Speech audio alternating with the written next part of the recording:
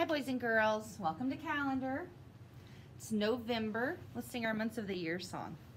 January, February, March and April, May, June, July, August, September, October, November, December. Hey, months of the year.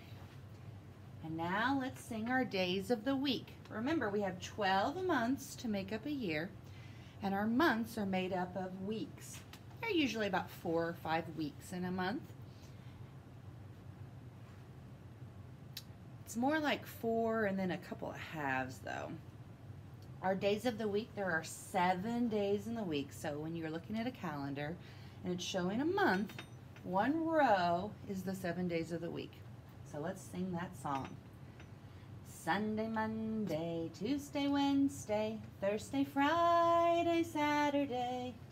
Sunday, Monday, Tuesday, Wednesday, Thursday, Friday, Saturday. All right, so today is Tuesday. It starts with a T for Tuesday. Let's count and see how many days we've had in November.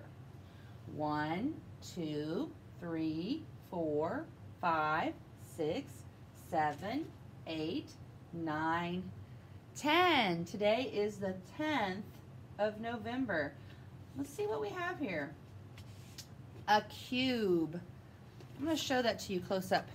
It's a cube. Yesterday we had a square. It's an envelope and it's flat. Squares have 1, 2, 3, 4 corners. They are a two-dimensional flat shape.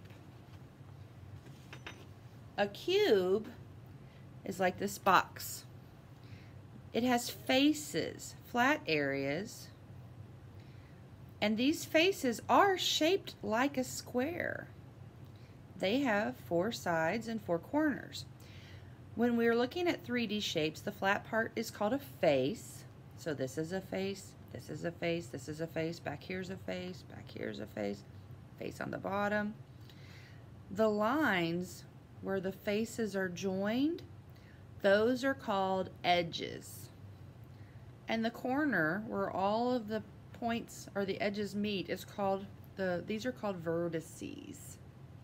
Can you say vertices? So the cube is a 3D shape.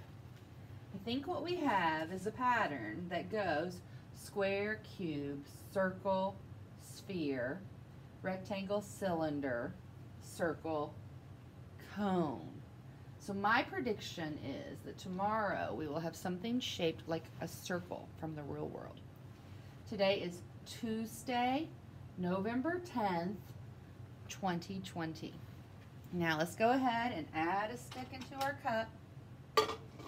We know that yesterday we had 6 groups of 10. And I took one out. We had 6 groups of 10, and now we have 1 in our ones cup. So we've been in school now for 61 days. 61. Let's go ahead and count. Let's see if that is what we get.